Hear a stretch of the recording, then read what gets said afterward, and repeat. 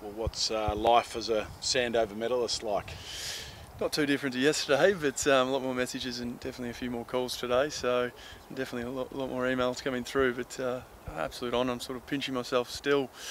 Sort of sunk in and super excited and proud to receive the award. And you said just walking over there that's good for business. All of a sudden people realise who you are. Yeah, it's amazing. A lot of people probably didn't realise I played football in the work spheres. So certainly getting some interesting emails to say I didn't realise you played football. And yeah, response is I try to from time to time. How were you feeling in that last round? One, knowing Horsley was leading. Two, that you had two teammates, I think, had kicked 6 and 5 goals, and you'd also had 30-odd possessions.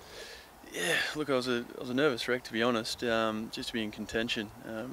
With Kyle, obviously Kane Mitchell was still in the equation then as well, so I still didn't consider, like I said to you before, I was sitting next to Ben Sokol, having dessert when there was 2 rounds to go, and he leaned across and goes, I think you might be a chance. He's going through the stats and he goes, but I've kicked 6 and 6, so I think I've just robbed you the Sandover medal. So it was pretty fitting. The last round, you had a bit of the ball, but so did Horse, and I just thought ideally we could have levelled it up going into the last round, but I was super, obviously proud to get it.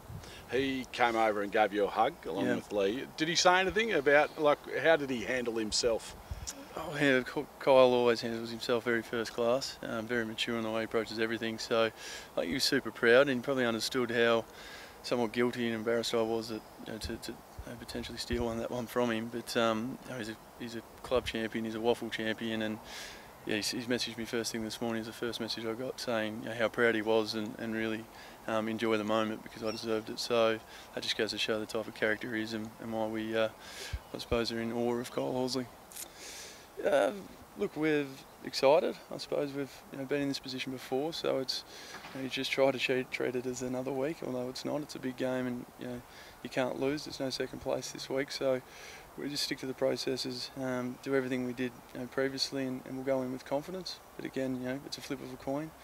South have been fantastic all season, and they beat us during the year, so we know what they can do. We just need to nullify, I suppose, their ability to move the ball, and hopefully we end up with a result.